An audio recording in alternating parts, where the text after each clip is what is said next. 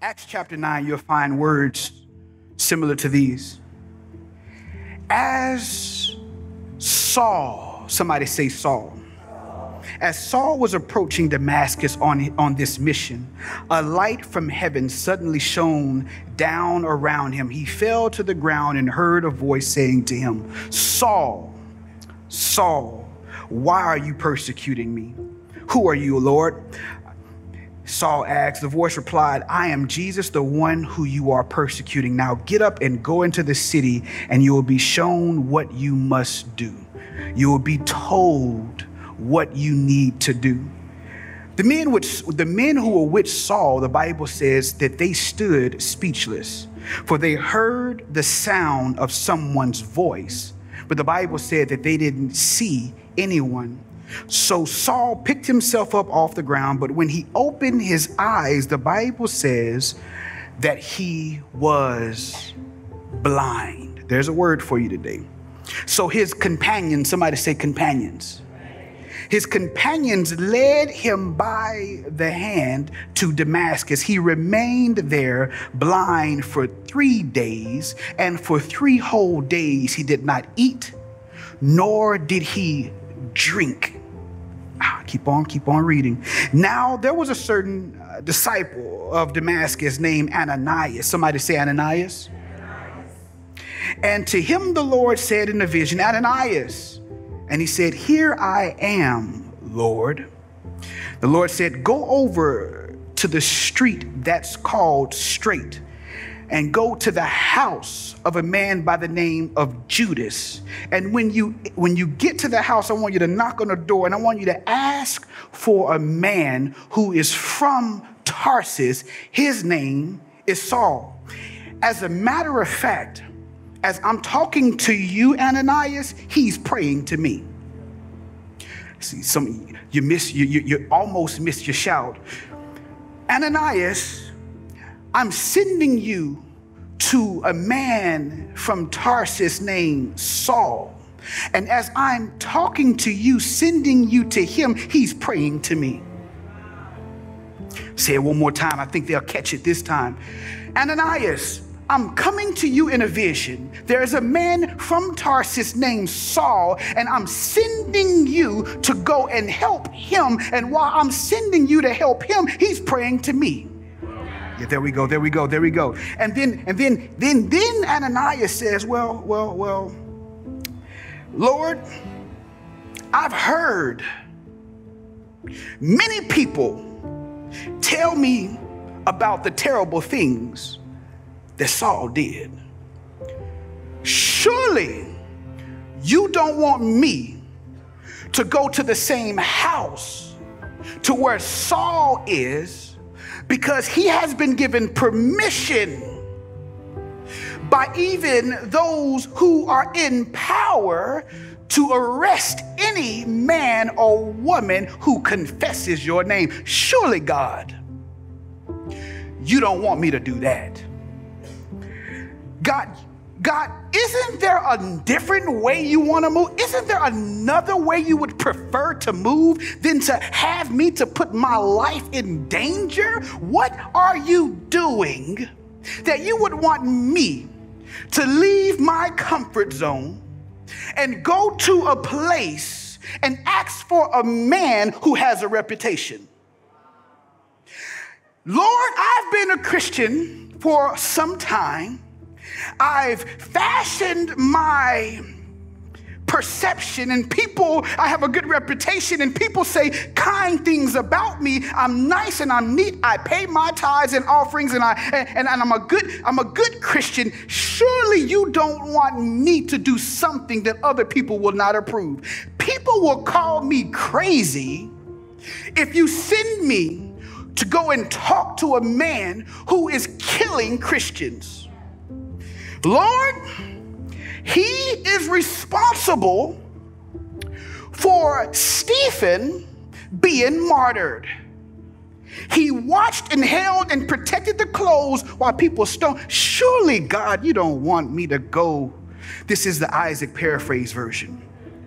Surely you don't want me to go and talk And as a matter of fact, Lord, surely you don't want me to go and help somebody who hurt me. God, I don't know a whole lot, but I don't think that you want me to go and try to reconcile with the person who is responsible for the wounds that I have. I'm looking at that. But the Lord said in verse 15, go, Saul is my chosen instrument.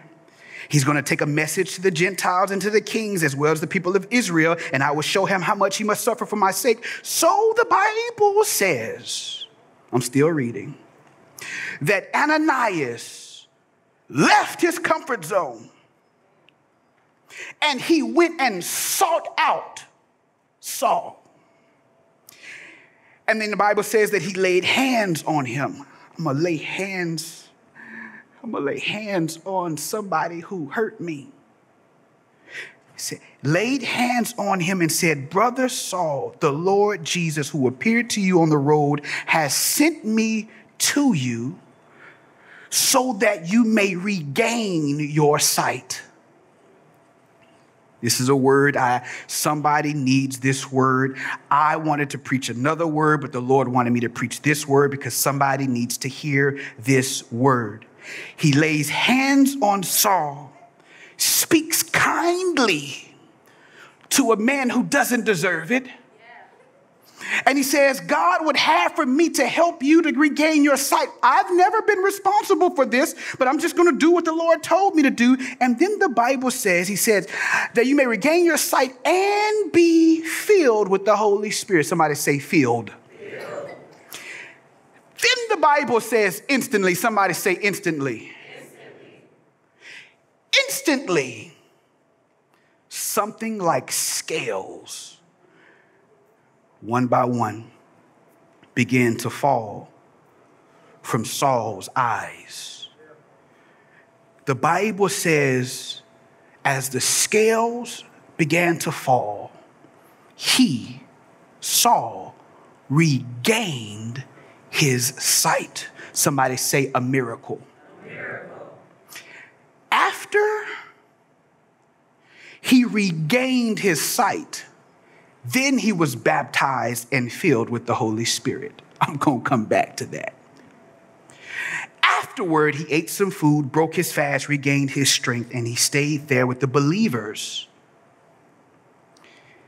After he regained his strength, he stayed there with the believers, the disciples at Damascus, until he was ready to continue or begin his ministry. Somebody said, amen. Amen. For a moment, I want to talk from the subject, God already worked it out.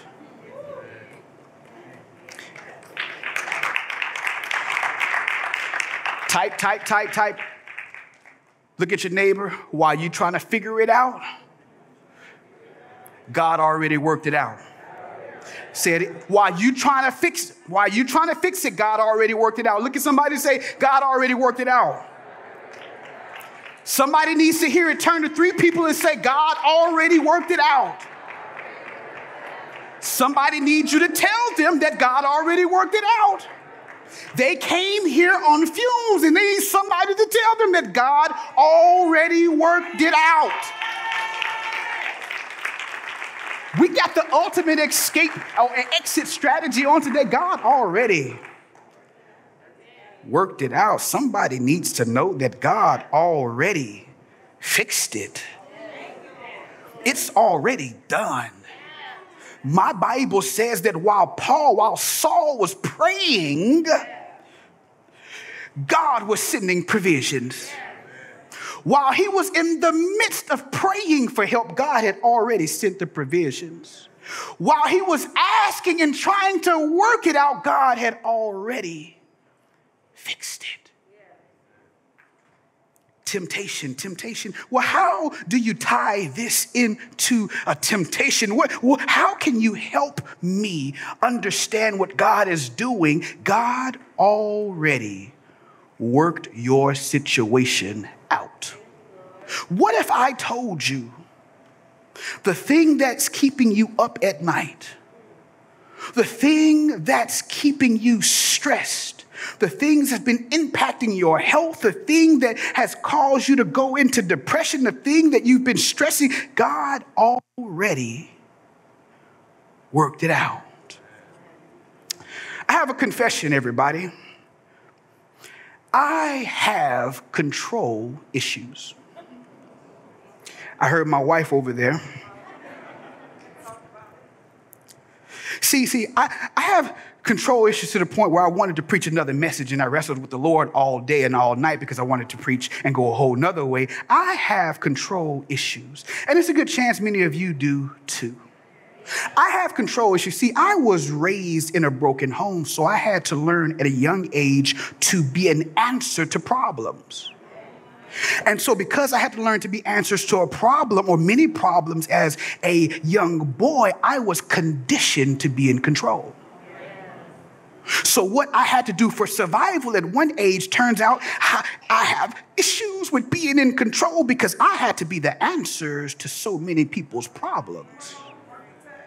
I have control issues. There's a good chance that many of you have control issues too. I have control issues so much so that I have to look at my wife in my marriage and say, I can't control what she does, what she eats, where she goes. I can't control the decision. I would have cleaned up the house differently. I actually would have solved that equation differently. I can't, we are two different people, and I know how to get the answer and the result, but because I know how to get the result doesn't mean that it has to come the way that I would prefer. I have control issues, so much so that even in leadership, you have volunteers who come and you give them an assignment and they will do the assignment differently. And I have to watch them do what I would do differently because I would do it so much easier and you're doing it the hard way. Let me help you just do it because I know how to get it done so you don't have to stress. Somebody say control issues. I have, don't judge me online, control issues. So much so that I had to learn and am learning that you can't walk in the Spirit of God unless you learn how to become more comfortable not being in control. I have control issues. There's a good chance that many of you do too. If you are a self-proclaimed perfectionist, you have issues with control. If you are a people pleaser, I like to inform you that you have issues with being in control because you don't want to disappoint people. You don't want people to be unhappy. So you will say yes. You will be the peacekeeper because you want to control everyone's happiness around you. Somebody say control issues. If you have the fear of failure, that fear is the manifestation that you don't like not being in control. Somebody say control issues. If, like me, you had to grow up and become an adult before you was an adult, then it's a good chance that you too have issues with having your hands on everything. Because I want things to be a certain way, untouched. If you have dealt with trauma and you have issues with trusting people because you don't want to repeat the trauma that you experienced in your past, that inability to trust is the manifestation that you don't want to not be in. Somebody say control issues. If you've ever prayed a prayer to our God and said, Lord, thank you, amen, and you got up and you committed to answering your own prayer that you asked to God or gave to God, it's a good chance, help me somebody, I done went to everybody's address now. You have issues with being in control. Because you cannot walk in the Holy Spirit and also be in control. You actually have to be able to submit your will in exchange for the will of God. Where are you going, Pastor Curry? See, there's a man named Saul. He's an extrovert. He has a whole lot of friends. Saul is smart. He's a people person. Since you can remember, he's always had a lot of people around him. Saul is smart. Saul, he studied at the feet of a man by the name of Gamaliel. Saul. At the heart of Saul's life, he just wants to make sure that people receive him. He's never not been the answer because he is a Hebrew. He can speak Hebrew, but he's also a Roman citizen. Saul has been everywhere. People love Saul. Saul has a whole lot of people around him. Did I tell you he was an extrovert? See, he gets his energy by being around people. But Saul didn't realize that most of his relationships, his friendships were surface level. See, Saul didn't realize that it's easy for people to cling a hold of you when you can do something for them. See, so God said, I want to use Saul for my purpose, but I have to do something in Saul's life in order to get him to do what I need him to do. So Saul arrives to a place in his life where he can no longer do for people what he used to do for him. And so he learned when he now is alone, blind, dejected, needs direction, and doesn't know what to do with his life. At that moment, he learned those companions who brought me to Damascus left me. Yeah.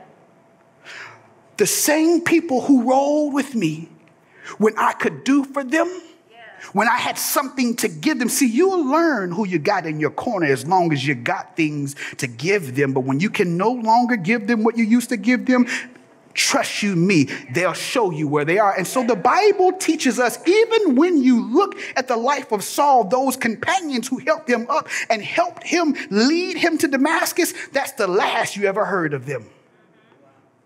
You didn't hear from the companions anymore because he had to learn that most of his friendships were surface level. He had to learn that he's always being something for everyone. He's the smartest person in the room. And God said, I want to take you to another spiritual level. I want to take you to another level in your spiritual growth. But there's something I need to do in your life. He's alone, he's by himself, and he's praying to God. There is a man by the name of Ananias. See, unlike Saul, Ananias is an introvert. See, Ananias, he has a lot of friends, but he doesn't have a lot of friendships. See, Ananias, he has trust issues. See, Ananias, he's very careful calling somebody friend. See, he's been hurt enough, so he's not too quick. Ananias keeps people at arm's length. I know I'm not talking about anybody here. I mean, people see him. He's a Christian. He's a believer. He's nicely dressed. Ananias has been a believer for some time now. And he's comfortable. Every Sunday, go to church, pay my offering, pray my prayer. I'm good. Ananias is in his own way.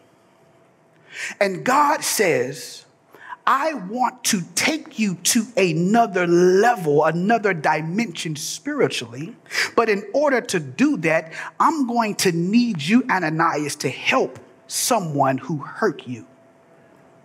Ananias, I know you're an introvert. You don't like to be around people. You don't have a whole lot of friends, but there's something that I need to do in your life, and I'm going to interrupt your comfort because you like things the way that you like them. You're stuck in your ways.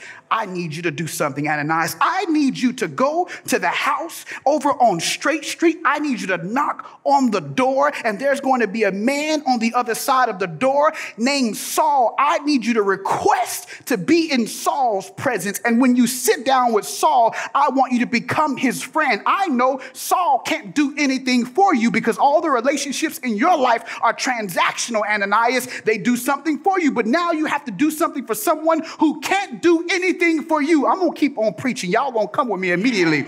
And so the Bible says that he does exactly after fighting with God. Lord, I don't want to. Have you ever had to do something you didn't want to do? Lord, I don't want to. There has to be a different way to accomplish your will. God, please don't send me to the house of Judas. Somebody say control issues. God chooses to move in the life of two people at one time. God begins to transform both Saul, the extrovert, who's around so many people, so many relationships, so trusting, and Ananias, who doesn't have many relationships. He's an introvert. He doesn't go out much. He's very cautious. But God wants to do something in his life, and he does it at the same time. I said, God, why would you blind Saul? That's what I asked God. I said, God, why would you blind Saul? And then God gave me this illustration. Can I get you to come up? Watch this. I said, God, why would you blind Saul? Can you come up here and sit down? This is Ricky, my friend Ricky. Come on, come here, sit down. All right. Say, hey, Ricky. Oh, you move pretty quickly. Can you get back up and go back down? Can you go down? I said, God, why would you blind Saul? No. I need you to come back up and sit down again. Yeah. Mm-hmm. All right. I need you to step back down again. Now, can you put that blindfold on, please? And with that same speed, with that same jump, with that same oomph, I want you to come up these stairs and sit down. Hi, ain't what I said. Come on up here. And I need you to come up these stairs. What's so different about his movement? I need to hear from you. Why would you blind Saul? Why would you blind Saul? God, why would you blind Saul? God, why would you blind Saul? Y'all help me there. I got it. I said, God, why would you blind Saul? Because I need to slow him down.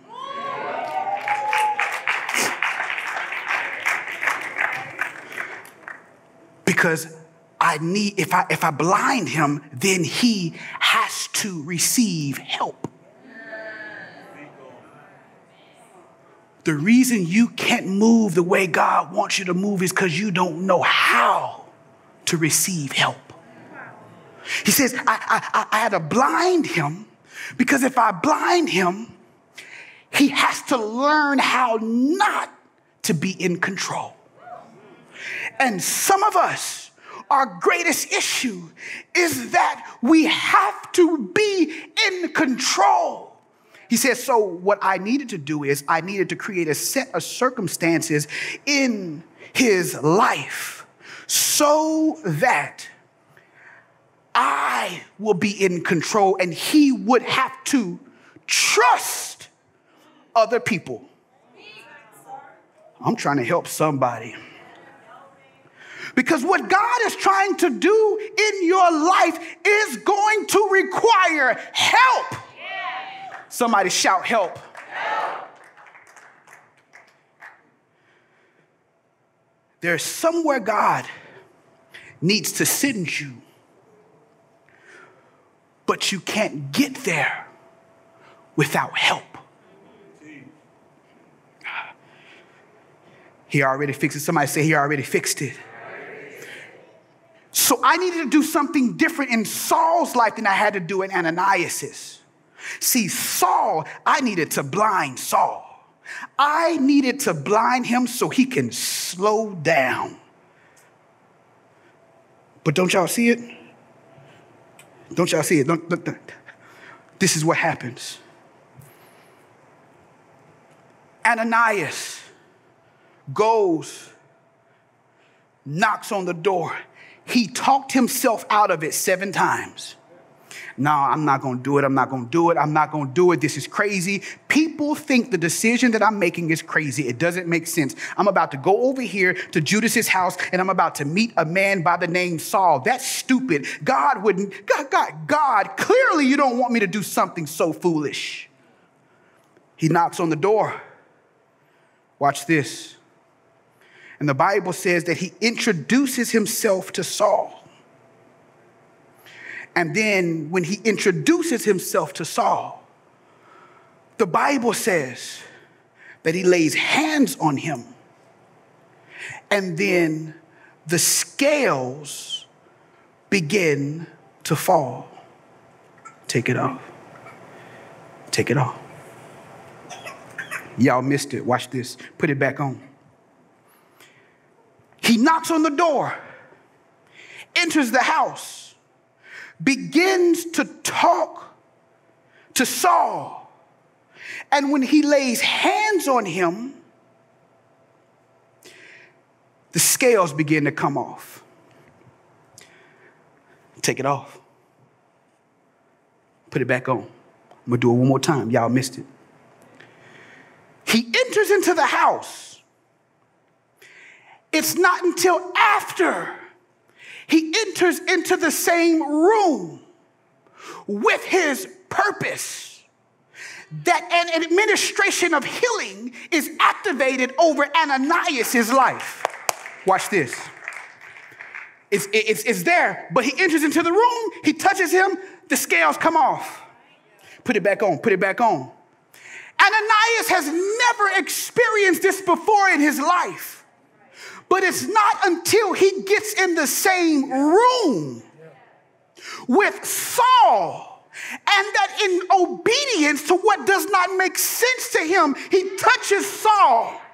The scales fall off. There is an administration of healing that's activated over Ananias' life. He experienced the power of God. The power of God does not activate until he's in proximity to his purpose. Now, somebody's missing this. Somebody's missing this. Somebody say, get in the room. It's not until he moved. This doesn't make sense. People going to talk about me. I'm putting my life in danger. This is crazy. I know people going to be on social media posting saying he's so dumb. And look at him. He's going to go help the person who hurt him. That does not make sense. He's stupid. Oh, he knocks on the door. I know this doesn't make sense. But God told me that you was praying to him.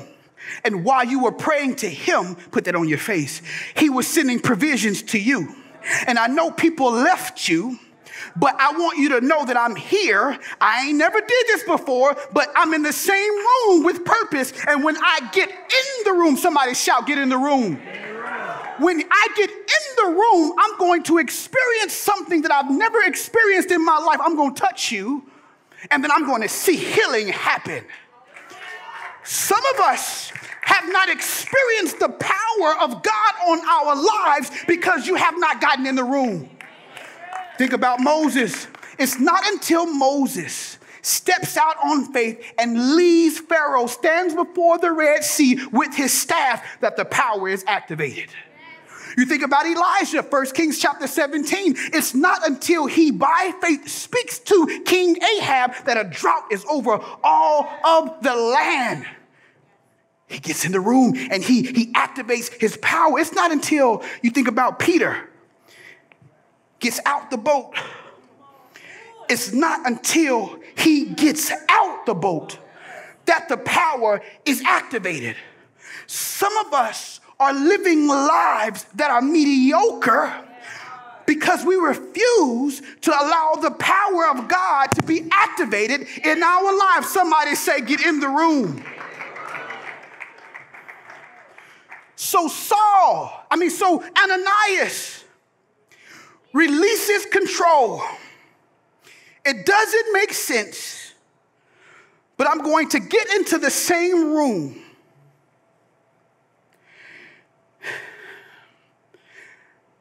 I'm afraid, but I'm about to help the person who hurt me. And I'm going to lay hands. And then the Bible says healing happens. Let me pause right there. Do notice healing happened before the feeling happened. Don't prioritize the feeling over the healing. Make it make sense. Make it make sense. The Bible says that Jesus gave him, Ananias, specific instructions. I want you to make sure that you heal him and make sure that he's filled with the Holy Spirit. Because you can be powerful and wounded. You can have the anointing and angry. You can be gifted and you can be bitter at the same time. So I want you to make sure that you heal Saul before you make sure he's filled with my spirit. And so he goes. Am I preaching? He says he touches him and he is now healed. And then he gets filled with the Spirit. But you almost missed something. Yes, Ananias, it's not until he gets in the room that the power of God is activated on his life. And many of us, all you got to do now is just get in the room. God already told you, get in the room. Hey, get in the room with what makes you uncomfortable. Get in the room with what doesn't make sense. Get in the room with what you've been praying about, what God already. Get in the room and watch the power of God be activated in your life. But that wasn't the only thing that happened, though. See, the power of God activated in my life, but healing occurred in your life. Some of us, the healing in your life will not be activated until you get in the right relationships. And I'm not talking about romantic, because that romance is not going to heal you. People left me. I'm so used to having so many people around me. And so now God has blinded me so that I can receive help. I'm so used to being everything to everybody. But what God needs to do in my life, he needs to heal me first. God could have healed me by himself. But he wanted me to know that nothing in his kingdom can happen until I'm in the right relationships. And so it's not until he is in the right relationships that the power of God heals him. But he gets Ananias in the room. God may be calling you to be an Ananias. Or God may be, you might be somebody's Ananias. Or he might be calling you to be Ananias. And you look at this. Ananias saw the Paul in him when the Saul got the best of him. He was able to come and he saw the future. I know you've been killing, but God has something on your life. And we look at what Ananias does. It's because he got in the same room. Look at your neighbor and say, you got to get in the room. Look at two people and say, you got to get in the room. You got to get in the room. You got to get in the room. You got to get in the room.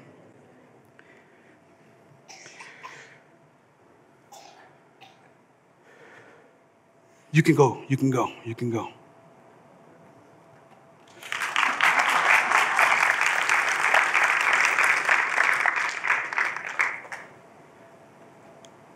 God may be in your life calling you to be an Ananias, to help someone who hurt you, or to help someone who needs it.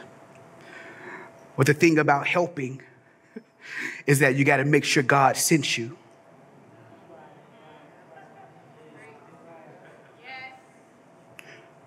Make sure God sends you.